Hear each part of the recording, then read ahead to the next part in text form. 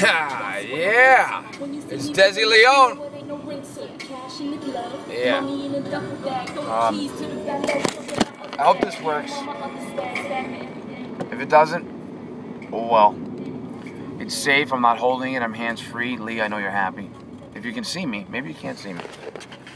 I know you can hear me, so I really don't crap with you. Oh, hey, there I am. Huzzah. Listen, it's cloudy today.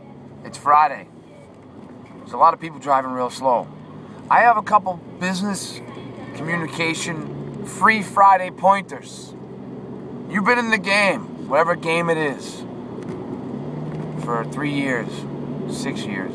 Congratulations. Kudos. You don't leave voicemails when you call people.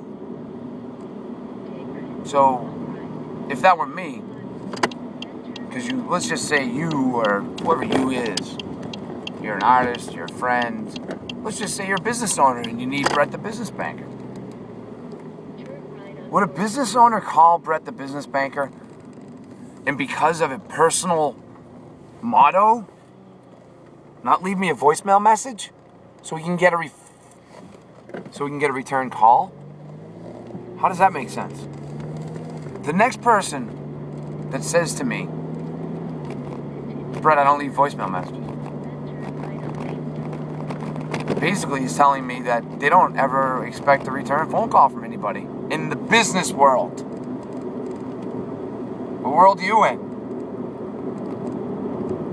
The world that I live in operates because businesses are open. Free Friday business tip from Brett. Leave a voicemail with detail. Maybe even leave a voicemail of why you want a return phone call. Makes sense, doesn't it? Have a great day. Enjoy good music. I'm going amp tonight. All over the joint. Desi Leon live.